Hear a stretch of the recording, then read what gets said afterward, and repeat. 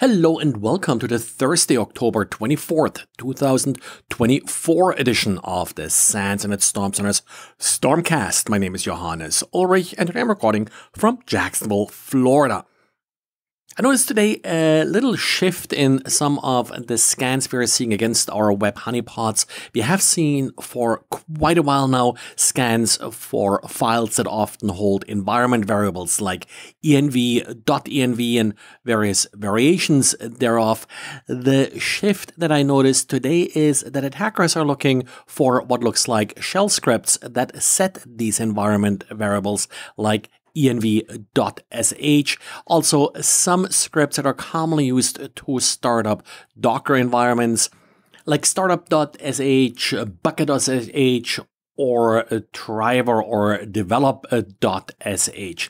Interesting little shift. I'm sure attackers have noticed that the developers and also as part of DevOps pipelines, these files are sometimes left behind and accessible in your web root. So better double check and make sure that you are removing these files from the web root. Ideally, of course, you're using some kind of secrets management system in order to keep track of various API keys, passwords, and the like that are required for your application.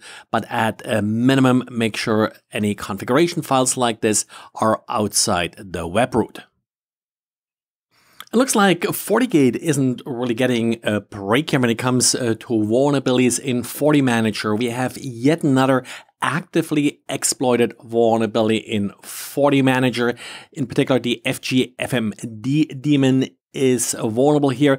It's an unauthenticated feature, so missing authentication that's causing the problem, apparently exploited via a crafted request. But typically these kind of exploits don't really require a lot of crafting because often all you need to do is omit the credentials in order to achieve your goal. Again, this is already being exploited. There have been, I think, 4 of these vulnerabilities now in recent few days or a week or so. So if you haven't updated Fortimanager before you start listening to this podcast, just update it again. There's probably yet another vulnerability now that requires you to update. And as mentioned before, really make sure that Fortimanager is not exposed to the world. And CISA warns that SharePoint deserialization vulnerability that was fixed by Microsoft back in July is now actively being exploited. So definitely make sure that you got this patched. A proof of concept exploit for these vulnerabilities has been available on GitHub for about 3 months now, and I'll link to them in the show notes, but probably has been exploited for quite a while. Just CISA has now gotten around to actually add this vulnerability to its known exploited vulnerability catalog.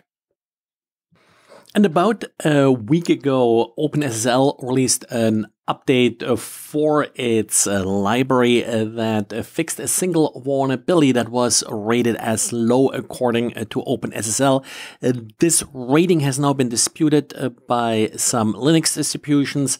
They rate the CVSS score, which the OpenSSL project did not provide, as 8.7, which sort of puts it at least the high, probably better the critical range.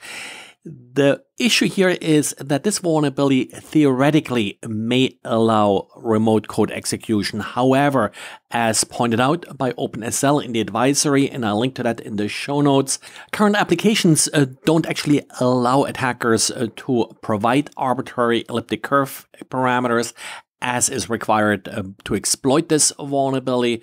So I'll leave it up to you to figure out what to do here, but probably just get it over with and patch if you haven't already done so. And Apple has put forward a proposal for voting within the CA browser forum that is basically defining the rules by which certificate authorities have to abide by to reduce the lifetime of certificates even further than currently. So currently, a certificate obtained from a public sector authority cannot be valid for more than 398 days, which basically works out to 13 months.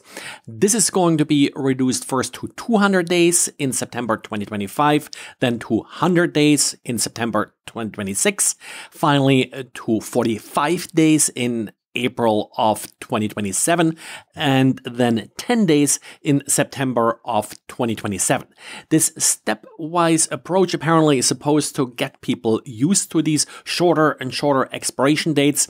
Well, definitely make sure you automate certificate renewal as much as possible. This is still a proposal under review, so no particular decision has been made yet.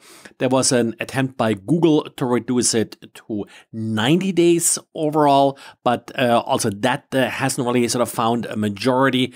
We'll see where it all ends up. This is under discussion at this point, but it's quite likely that in the next year or two, there will be a reduction in the maximum lifetime of certificates. And again, this only applies to certificates obtained from public certificate authorities.